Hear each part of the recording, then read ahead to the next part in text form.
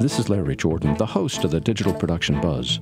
The following interview is an excerpt from a recent program. To hear the entire program, visit digitalproductionbuzz.com.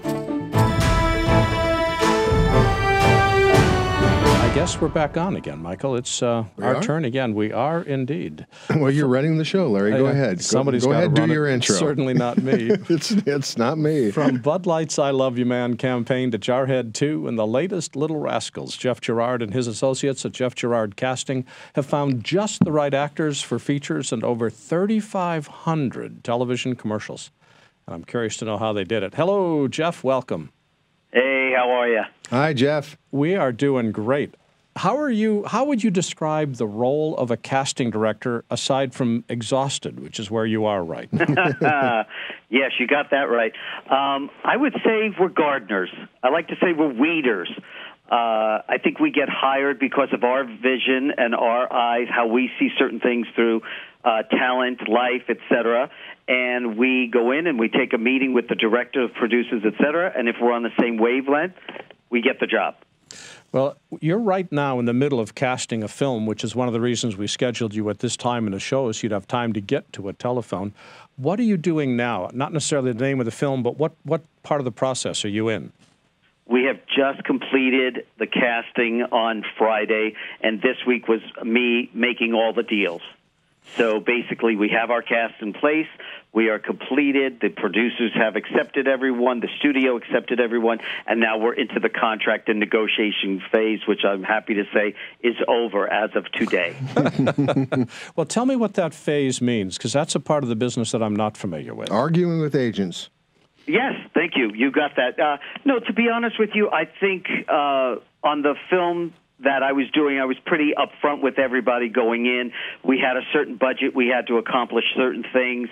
We obviously have to appease not only the director's vision of what he wants on the screen, but we also have to appease the studio to get a certain amount of cachet name in there to open the film. And if it doesn't get a theatrical release, if it's made for a direct-to-DVD type of a feature film, as more and more and more of the industry is going in that direction, we have to make sure that all parties are satisfied and happy.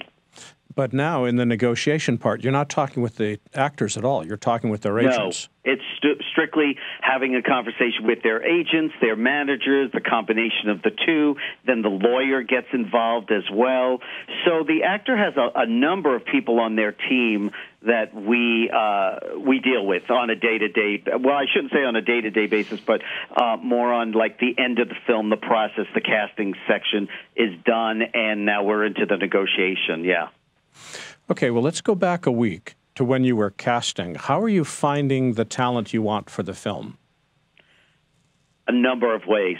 Agents, managers, watching television, going to movies, seeing theater, et cetera, et cetera, et cetera. Just any way that I possibly have them on my, I want to use an old-fashioned word, Rolodex. I have their name in my computer bank of my brain up here, or I can't remember someone, and I turn to my trusty associates and assistants and say, hey, who was that guy that stars on this show that it was dropped after one season, but remember he played the gardener and he blah, blah, blah. And right away, then it becomes a bull session with all of us together, trying to come up with the name, the right person who we're thinking of. And it's an input. We work together. I'm just one little piece of the puzzle.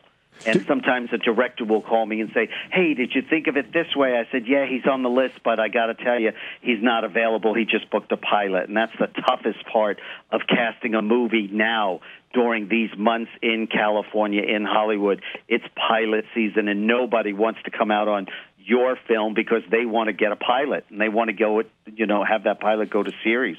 Do pictures matter anymore, Jeff? I mean, do you still look at pictures? We do, we look at them in a different way now. Everyone's on computer. So the picture you're looking at is about a thumbprint. If you can imagine what your driver's license photo looks like, that's basically what we're looking at, and we have to click on that, and then all of a sudden the resume will show up, and then we have to click on the next person or the next person, et cetera. But when we do have a session for producer, directors, et cetera, we do request that they still bring in a hard copy picture and a resume.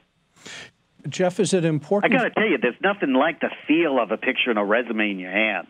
Maybe I'm just the old fart in the neighborhood, but there's nothing like that, you know, to flip that picture around and to see their training, to see where they did theater.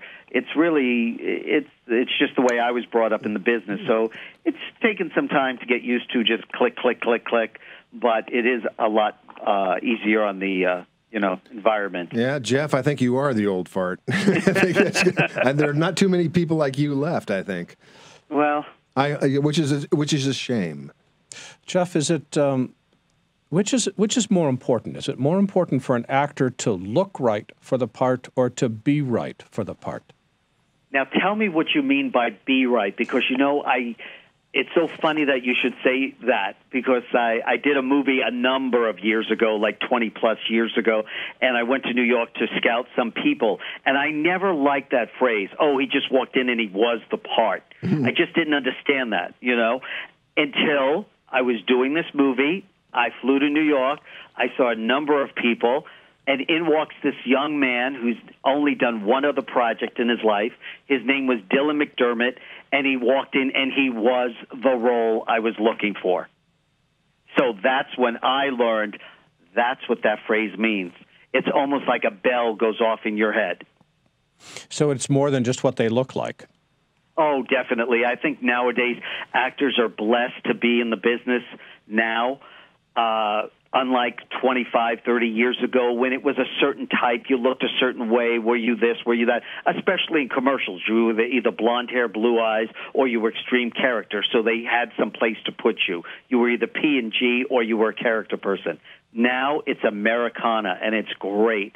It's great to cast commercials nowadays, and it's in films as well, TV shows, everything. You see, it's just a piece of Americana. It's like walking to the corner store and running into all these wonderful faces, and now we get to cast all that, and there's nobody holding us back saying, oh, it has to be Caucasian, oh, it has to be Hispanic, oh, it has to be African American. No, I mean, a lot of times they say, it's your canvas, go with it, show me the best people in town. Yeah, Jeff, I got to say this because I've been holding out for a little while, but I don't know if you remember me, but I was an actor for a number of years, and you cast me in a number of commercials back in the 80s and the 90s. Michael Horton is my name, and of course my wife, Debbie Zip. Michael! Yes. Of course. Yes. Debbie Zip? Yeah, Debbie Zip was my wife, and okay. And Debbie and I, of course, did hundreds of commercials, yes, of which you were a big part of our career. And I quit acting in 2000 because I couldn't take it anymore. I didn't like it, and I never really liked doing commercials, even though I did hundreds of them. And it was your bread and butter, and it was my bread and butter. Yes. Not only was it my bread and butter, it was big time bread and butter, because you can do one day work and make $30,000 over an entire year of residuals. And of course, you were a big part of buying my house. So thank you, Jeff, and raising my children. I have 2 grown children, thanks to you and other casting directors. So, but that was then. This is now, and one of the reasons I think I quit acting was, number one, I wanted to be a director, and I wanted to have more in charge of my life.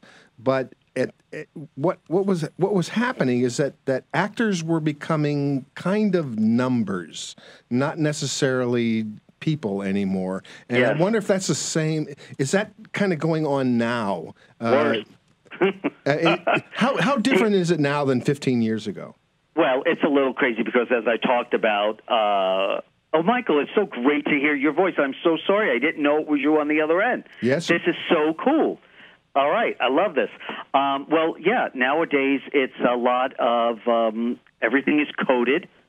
So you are a number. It's almost like you do have a barcode. You're in the system. Wow. So it's like going to the supermarket and getting a glass of milk or a container of milk, and all of a sudden you have to turn it over for the barcode. Well, all the actors bring little barcodes in their wallets as well, and it just barcodes them. They don't have to fill out anything. It comes up instantly. They want to change pictures. So for certain things, it's a benefit, but for other things, it's gotten worse. I mean, since you dropped out, I think the ratio of bringing people in has gone up probably double. You have to bring in at least 100 to 150 people a day. Wow, really? Yeah, it's not like, you know, I remember you and Sandy Simpson and Kevin Borland and all you guys coming in and getting to know you a little, getting to know about you, getting to know where your talent lies and how to finesse that a little bit. Or, hey, that was really great. I love what you brought to it. Let's just try it this way, and still allowing you the freedom to bring your creativity to it, even if it was for that 30 seconds, 60 seconds. But you can't do that with 150 people a day or 150 well, people you know a spot. what? I try to do my best with it, but, yeah, it gets a little rough sometimes. So, Jeff, what does an actor need to keep in mind when they're going into a casting session knowing that there's 150 other people they're looking at today? Don't be anyone but yourself. Yeah. Go in there, do what you do best, celebrate what you do best, embrace what you do, put it out there on the line, go home and forget about it. You want to keep a journal, because it's always good to know, hey, I look back in my journal and guess what? I booked a lot of, you know, MOS spots, or I booked some improv spots, but I haven't booked any dialogue-driven spots. So maybe it's time to reevaluate the instrument inside. Maybe the grooming outside is great. That's why you're booking those spots that don't require any dialogue. But maybe the instrument inside isn't as fine-tuned as you think it is. I was booking all the spots that required dialogue because the outside wasn't that great. You were great. You don't sell yourself short, guy. You were great, and you were the top. In fact, weren't you with TGI, BBR, whatever? Oh, yeah, whatever now? Their name was. I can't remember. It was David Brady and a bunch of other people. That's right, and Pat Brannon, and yes. And yes, I do, because I called for you a number of years ago, and they said, Jeff, he hasn't been in the business forever. And I said, but this is the type of guy I want. No, I couldn't take it anymore. It was like, you know, commercials are a director's medium. And I worked with all these wonderful directors throughout my career, like Tony Scott and Adrian Lyne and Antoine Fuqua, and all these and cinematographers like Caleb Deschanel, because they'd always do this stuff in between gigs. But as an actor, you don't do them for the artistic rewards; you do them for the money. And thank God for them, because they allowed you to pay the rent while you're pursuing your career. And I have to tell you, you know, commercials, it is a great stepping stone, because especially now during pilot season, we will get a lot of calls to our office, because I'm president of the Commercial Casting Directors Association, all right? Oh, good for you. So I get a lot of calls in my office saying, hey, Jeff, do you, if you didn't cast this, do you happen to know who the person is in this spot, blah, blah, blah? We want to bring him in for a lead in a pilot. Stephen Bochco brought me in for L.A. Law because of a commercial that he saw that I did for American Express. Exactly. And who was the other? Sonny Onorati, Pete Onorati, was brought in, and he got a Bochco series. Yeah. I think Cop Rock, because of a commercial he did, standing against the wall for AT&T, talking straight to camera. So you just never know where your next meal's coming from. Yeah, absolutely. No, commercials were absolutely wonderful and a very necessary part of my life. Right. Jeff, I want to come back to a casting session. One of the questions that I have is, you've said for somebody to be themselves when they come to the casting session. How important is the first impression? Oh, I think it's very important, because a lot of times, especially nowadays, you know, when the economy hit bad for everyone, it just didn't hit, you know, it hit every job and it hit everything. So budgets were cut in half. Casting days were down from 3 days. You had to do it in a day and a half. You had one prep day to still do 12 characters. So it got hit a lot of times. So when you do walk in that room, that's what we're looking for. We do want to see that we're going to be able to pull your natural, honest personality through. And that's what I say all the time. I always look for honesty in a performance, whether it's just you kissing your dad goodnight and running upstairs to go to bed, or it's you doing wall-to-wall copy straight to the camera. Well, if that's true, then what does an actor need to do to make a good first impression? What thought should they be doing? I mean, it's nice to say be yourself, but you've got to be more than yourself, it seems to me, in a casting session, don't you? Well, it just depends. If you're talking commercial, I still stick with that. I say you come in, you know the acting 101. Just because it's a commercial, you don't just say, oh, it's just one line. Well, if it's just one line, and well, who am I? Where am I? Why am I there? It's those people that come in. I know it sounds silly, just about a one line in a commercial, but if you got a bunch of guys standing out there and there's 20 guys out there and the line is, thanks, Joe, come again, well, who is he? Well, he's a gas station attendant. I just said the line. Well, no, don't just say the line. What was he doing just prior to Joe coming here and pumping the gas? And was it an old-fashioned kind of gas station where you pump the gas for Joe? Is Joe's kid in the back of the car? Does he always wave to you? Did Joe go off the curb again for the third time this month? I mean, so you add a lot of texture to that one line, so it always has a beginning, a middle, and an end.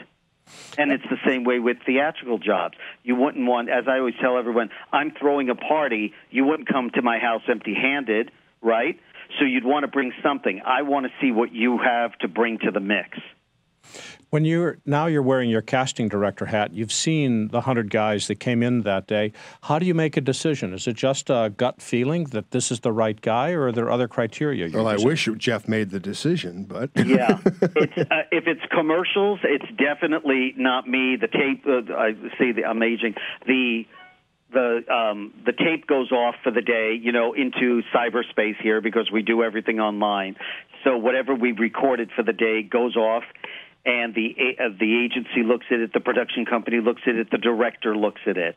Sometimes, if budgets are tight, they send it directly to the client nowadays, and the client is picking certain people that they want to have back. We just finished a big campaign for Mercury Insurance, and it had over 25 characters in it. So it was a lot of, you know, finding the best people in the prep so that when you got them in the room, you know they'd be able to deliver. You knew they'd be able to take direction. They understood, like I said, it might just be a commercial, but they understood acting 101. What a beginning is, what a middle is, what an intention is, what a conflict is. So sometimes when you throw stuff at them, you think, oh, well, they're grabbing it. Look how textured this performance is, and it's a 30-second performance. Jeff, after all these years, are you still having fun? A ball. Good. I'm still having a ball. Good. I love it. I wake up every day, and guess what? I don't have to see the same faces every day. I don't have to be in at 8 o'clock in the morning and leave at 9, or, you know. But sometimes I do have to show up at 9 in the morning and leave at 9 at night, as I was doing for the last month on a film. I said, but that's exciting. That's what's exciting about it, you know, going in the trenches there, working with my staff, seeing who's new in town, seeing who came in from New York or Chicago or the Midwest. Well, when I was believing in the agents and the managers that are working with you, that they're going to have a heads up on you because they signed a certain person for a certain reason. When I was doing this, Jeff was one of the good guys. Let me tell you. Well, thank you. He was one of the good ones. Jeff, how important is a demo reel to an actor? I think it's really important, especially in your beginning stages. Now, there's twofold to that, in my opinion only. And once again, everything we're talking about is just what works for me and has worked for me for the past 30-plus years. My feeling is a demo reel is really important, but you want to make sure the best of your work is on it. And I don't care if you're just starting out and you only have a one-liner here and you got 3 lines here and you got another one-liner there. Show me the difference in that reel. Show me the different characters you brought to life. Show me that someone who has a show that's costing them over $1 million a week to produce said, guess what? Let's take a shot on this kid who has nothing on his resume, and let's see what he brings to that one-liner. Have you ever discovered somebody who was a beginner and then suddenly made it big, aside from Michael? I don't know if you would say that we actually discover them because, like, look, I mean, everybody had an agent or a manager, so someone's discovering them. I've been lucky enough in my career that I've worked with Patrick Swayze, God rest his soul, before he hit it big. I was able to put, the last one I think I did of real name value was Andy Samberg, just before he got Saturday Night Live. Oh, good. He came in on a commercial for me for a Japanese company. They had a bop in the car. You would have loved this one, Michael. They had a bop in the car to Earth, Wind, and Fire and just have a really good time as they were driving their Volkswagen down the highway, right? He books it. They send him to Japan with 5 other people. And 3 weeks later to the day, I see Saturday Night Live signs a new young guy. Bump, bump, bump. The rest is, that's great. you know. And, Jeff, where can people go on the web to learn more about you and your company? You can always punch in jeffgerrard.com. That's a website. You could go to IMDb, and you can check out my resume there as well.